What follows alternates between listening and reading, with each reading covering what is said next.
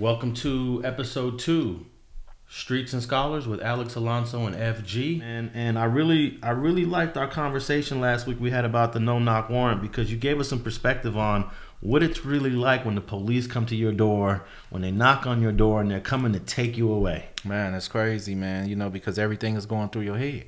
And especially, if you robbed a bank recently or you did something, recently, then you kind of know what they might be here for.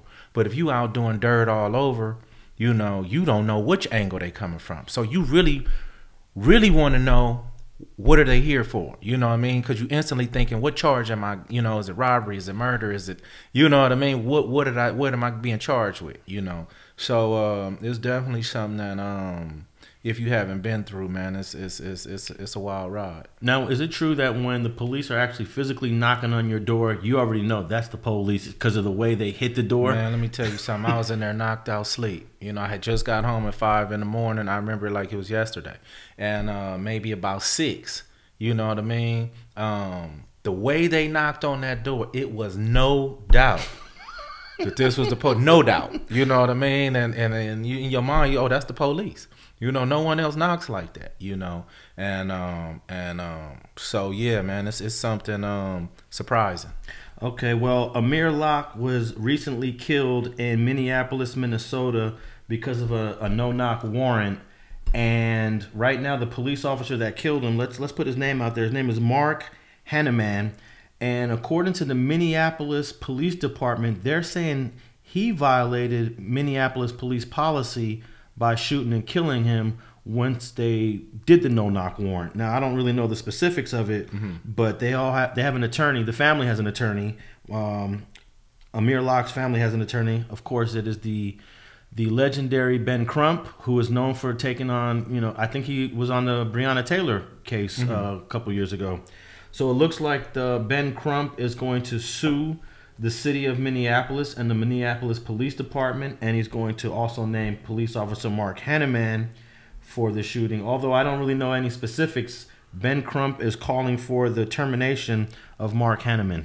Yeah, they also they called him for the termination, but his mom, while she was, I believe her name was Karen Wells. She was in her eulogy, she was stating that she want to ban the no-knock raids, ban them all together, so hopefully they can get that done. Hopefully they can get this officer fired, but they have to do something, because if they don't, then guess what? The next no-knock raid, what's going to stop the next officer from shooting the next guy, and all they have to do is see a gun or say, guy probably didn't even reach for his gun or nothing, because when you do that no-knock, the door fly open so fast, even if it was an intruder. It's hard to recuperate while you sleep, jump up while you sleep and grab your gun and point it and do what you got to do, So these are trained law enforcement. You guys know what you're doing. You guys know what you're up against.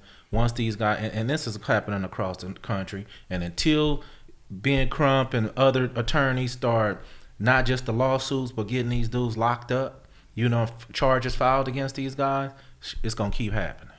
Well, to Ben Crump's defense, he's a civil rights attorney. In order for charges to come against Officer Mark Hanneman, it would have to be the county where the city of Minneapolis is at. They have to decide that this guy did something that was so egregious that we're going to file charges. Or if they don't, then the federal government can come in and try to try to file a charge, either a murder or a manslaughter charge against Mark Hanneman. Right. At this point, it's up in the air.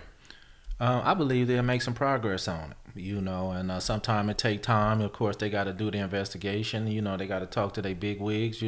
What kind of officer was this? Did he have any prior incidents that's on his record that we don't know as a public?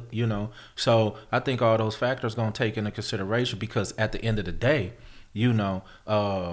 like you say, the attorneys is pushing for the body cams of each officer that was involved. They want to see exactly what happened, to see if your story exactly matching what you said. And if they can obtain them recordings, then they can look at it. And if it's one discrepancy in there, that could be the first way of getting him out of there, as an officer. Well, the county is Hennepin County, where the city of Minneapolis is at. Officer Hanneman is on administrative leave, and according to Ben Crump, he does have a history of violating people's civil rights. We don't know the specifics of that just yet, but it's not looking good for Officer Mark Hanneman. And I thought that initially it would probably be a legal shooting because the dude had a gun. Right. And what are you gonna do as a cop when you see somebody with a gun? Cops shoot automatically. They don't really try to figure it out. They see a gun. To me, they're so scared. As soon as they see a gun, they start shooting. That's not in all instances, you know, because how many of these serial killers, these white serial killers, you know, and that's what it is. They kill a whole 16 people and they walk them into the police officer station like it's nothing. It seemed like a whole bunch of these dudes is doing these mass murders. They sure can't catch them with an AR-15 and walk them into the police station. You know, why aren't our people, you know, afforded the same deal? Yeah, you're right. Sometimes I'm surprised and shocked at some of the people they take into custody without incident. Yeah, no doubt. Yeah. Hey, when your skin is not white, they say it ain't right. Thanks for watching this video clip of Streets and Scholars podcast with Alex, Alonso, and FG. If you want to listen to the entire episode, go to your favorite podcast platform and type in Streets and Scholars. But we're available on Apple Podcasts, Google Play, and Spotify. And thanks for listening to another episode of Streets and Scholars.